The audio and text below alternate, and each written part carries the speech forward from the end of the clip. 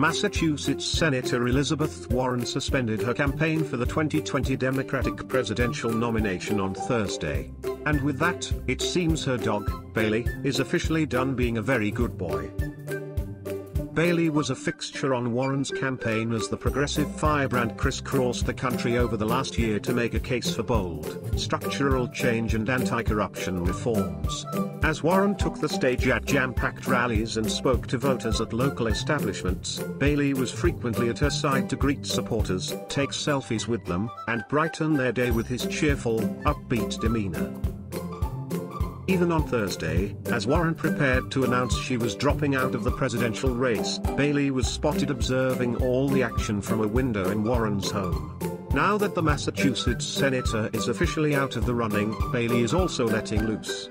A video posted to Twitter by Gabrielle Farrell, the Warren campaign's traveling press secretary, shows Bailey swiping a burrito out of someone's hand, followed by several people frantically trying to get the golden retriever to let go of the burrito. Nevertheless, he persisted. Bailey, stole it!